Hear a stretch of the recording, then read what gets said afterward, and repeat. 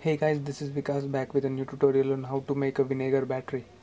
This is based on a simple fact that when two different metal electrodes are immersed into an acid, it creates a flow of electron.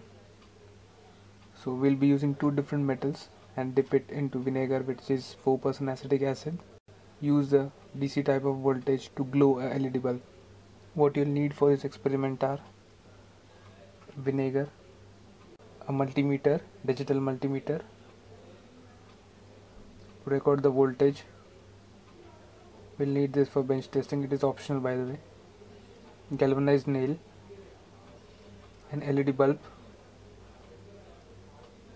preferably a red one because it requires a less voltage than the white ones, a small container, a marker,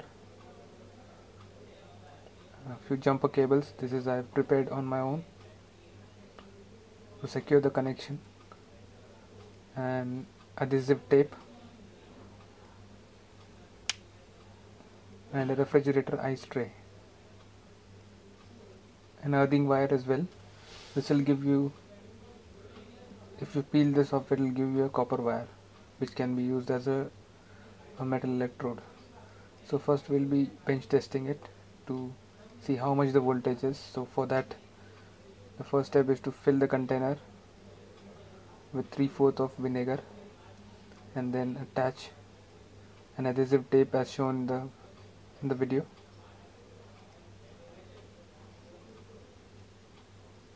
So we'll make two holes with a screw, and here zinc acts as an electrode. It is two different metals.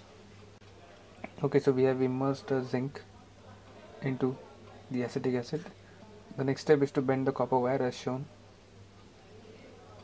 This will prevent falling it inside, and we'll just dip it into the vinegar acid. Just connect the jumper cables to the terminals. Let's check out the voltage.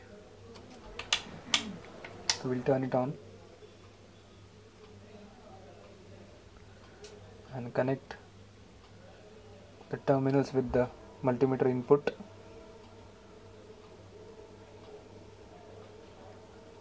So I have connected randomly, and let's see what the voltage is. It's 0.8889, and notice that there is a minus sign, which indicates that we have connected the leads to the opposite side. So we'll just revert the leads and see what happens. So it's giving plus 0.99 volts, that is approximately 1 volt. So I guess 4 such compartments would be necessary to make an LED glow. So let's mark it, the positive terminal with positive and negative with negative. Here zinc nail is the negative terminal and copper is the positive terminal. We'll just write it down so that we don't forget it. 1 volt output from one cell, so we'll require 4 volts from 4 cells. So the next step is to wind the copper wire to the zinc nail like this. Do this with 4 or 5 different nails like this. Now pour vinegar in 4 cells of ice tray like this.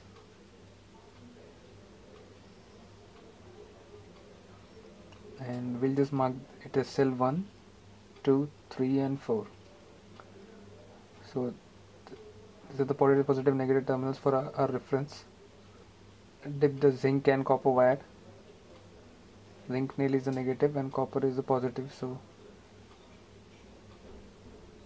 we'll just dip it down.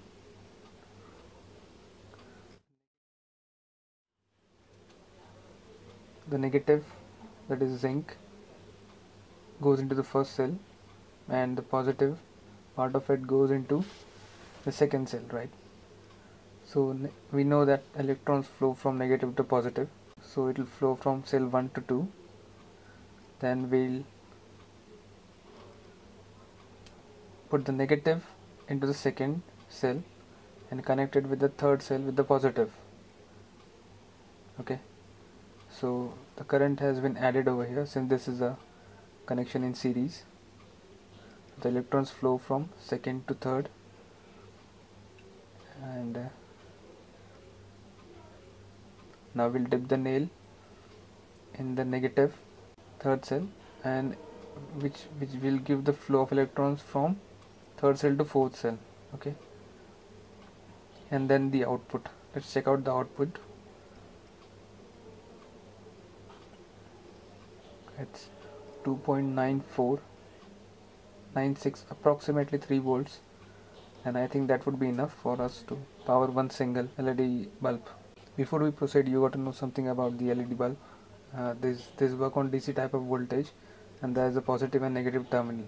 There are two legs. One is shorter than the other.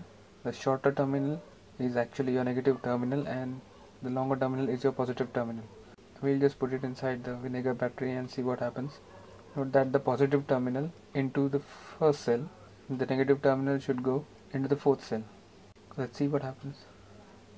Okay, it's glowing, you can see that. And we'll just, you can see, just to be more clear, we'll switch off the lights, and you can see it is glowing. We'll turn it on.